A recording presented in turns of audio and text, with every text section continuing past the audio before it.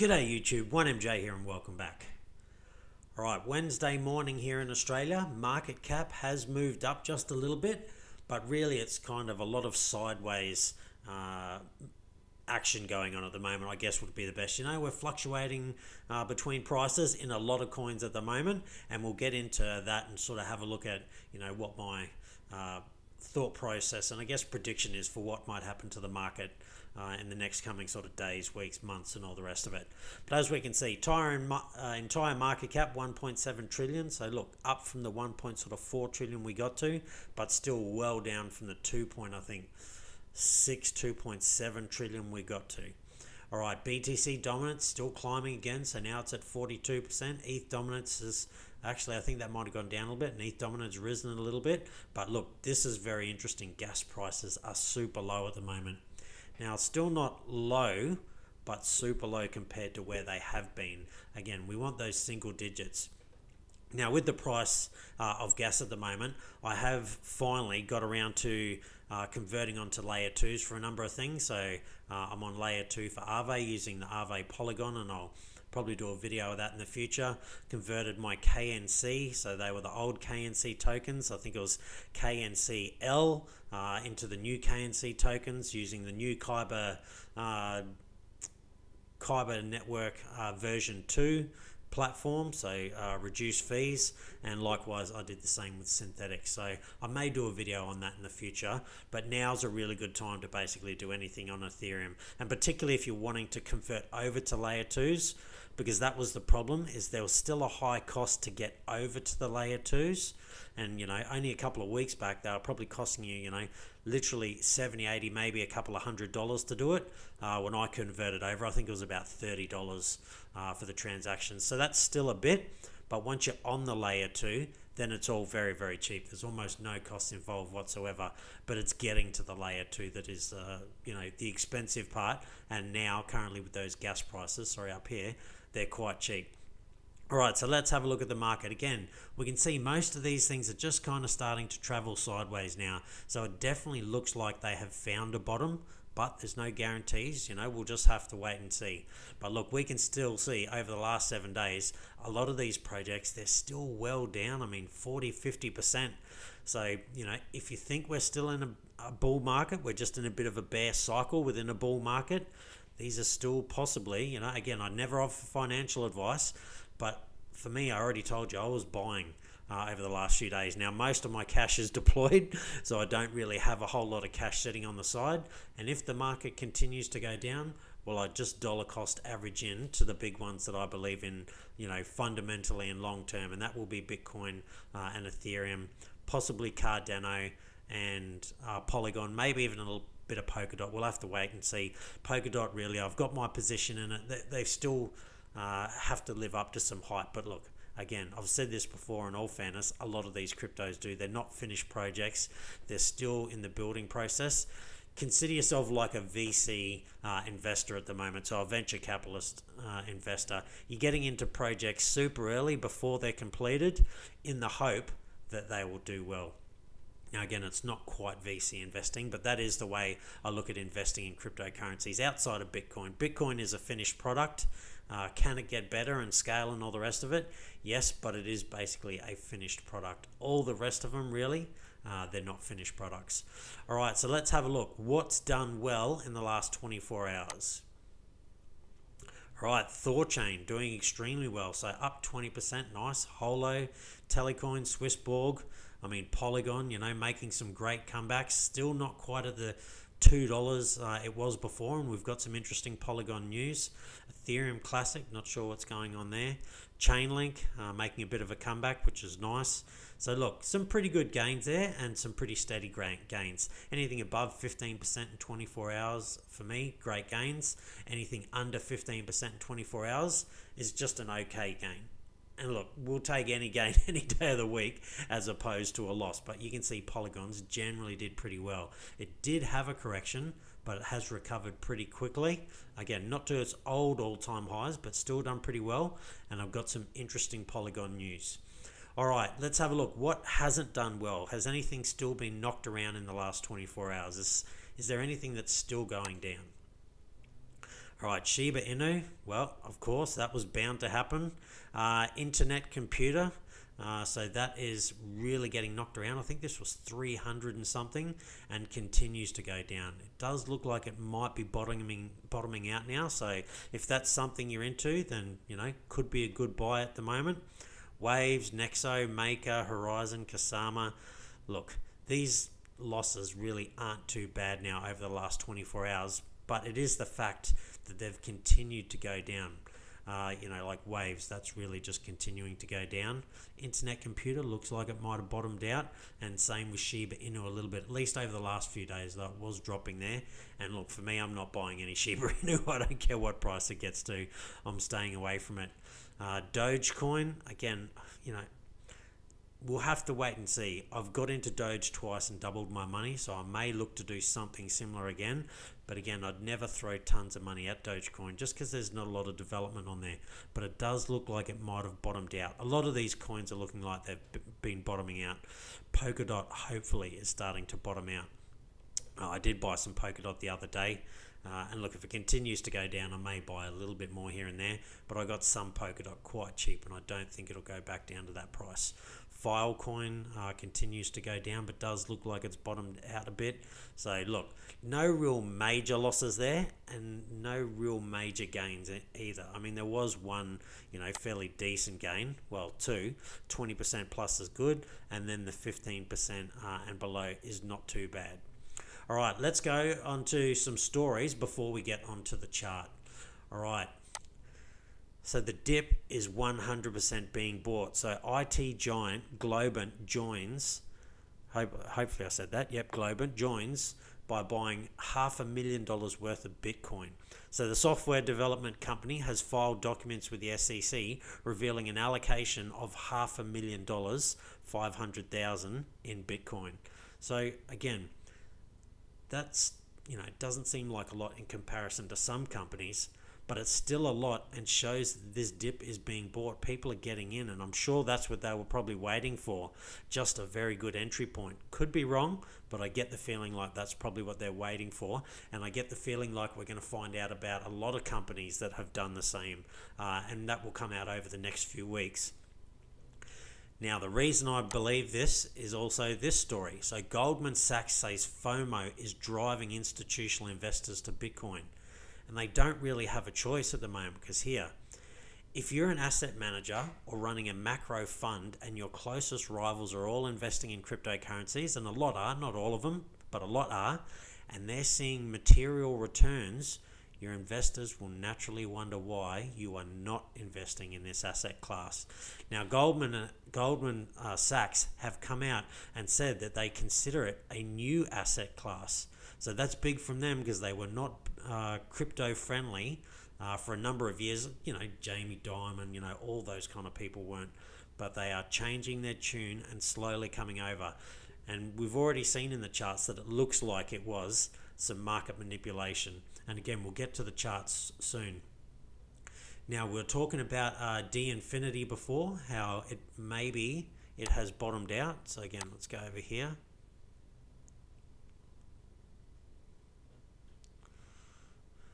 Where is Internet Computer? Looks like it might have bottomed out. So at around 133. We'll have to wait and see.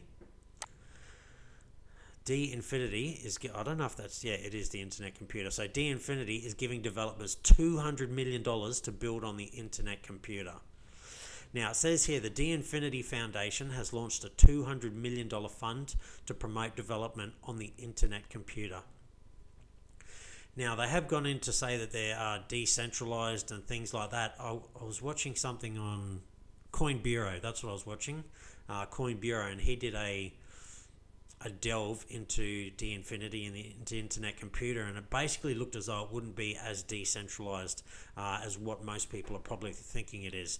Now, again, I'm not saying that's true or not, but for me, I really want to make sure I'm involved in things that are, as decentralized as absolutely possible. So again, Ethereum, again, it can be even more decentralized, don't get me wrong. Bitcoin's very decentralized. Anything that's too centralized, I'm really trying to stay away from those kind of things. But in all fairness, all projects start out somewhat centralized, even if they claim to be decentralized. and then their tokens, slowly get divvied out and they become more and more decentralized.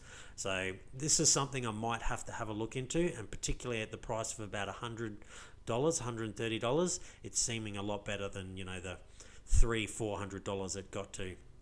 And I'm just somewhat worried about how high it quickly jumped out. I mean, again, it was hardly even heard of, and now it's in the top 10. We'll wait and see, but this is something I may look at getting some of. Just getting some exposure. All right, now CNBC, they've included Ripple in its 50 top disruptor companies list.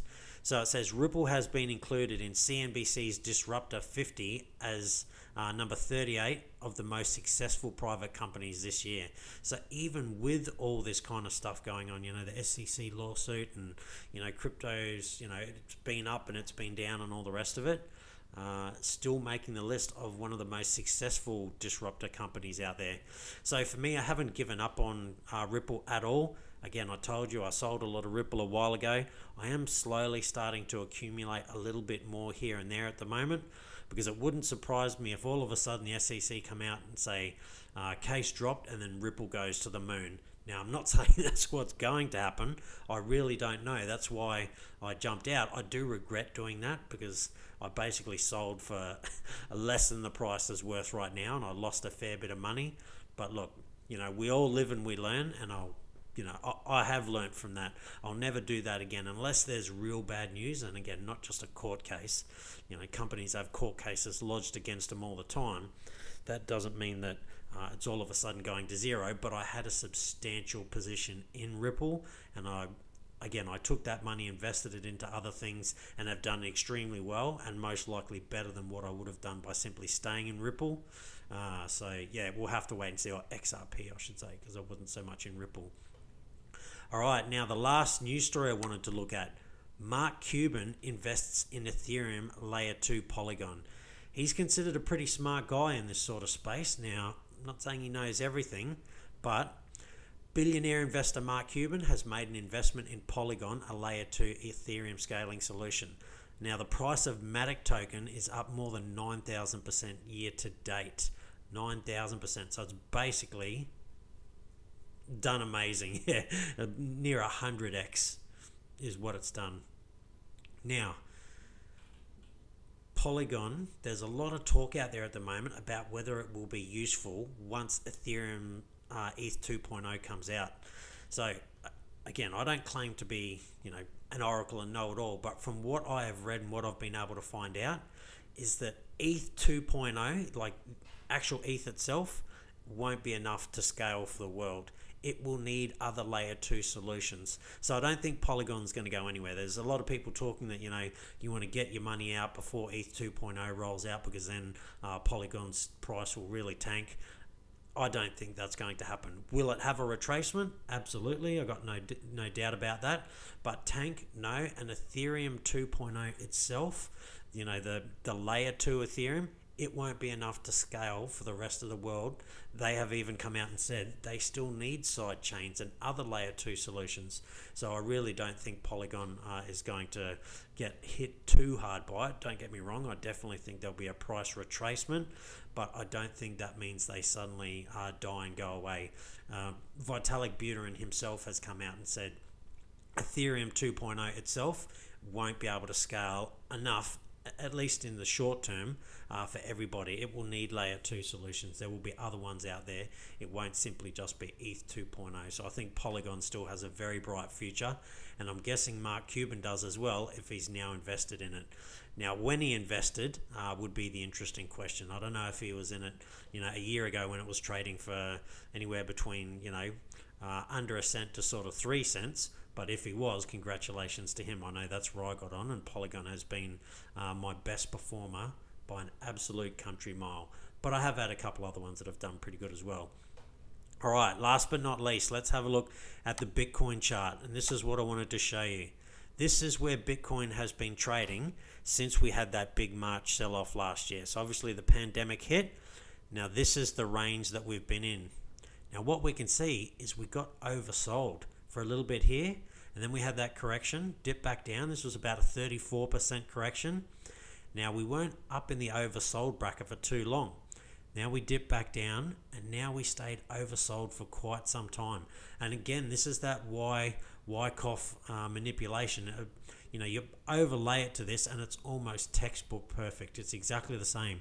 So we were oversold for a really long time, bit of a sell-off, and then they pumped the market up again for everyone to think it's still going to go, and then boom, we came back down. But look where we are now. It wicked almost perfectly. Literally almost perfectly, and now we're trading down here.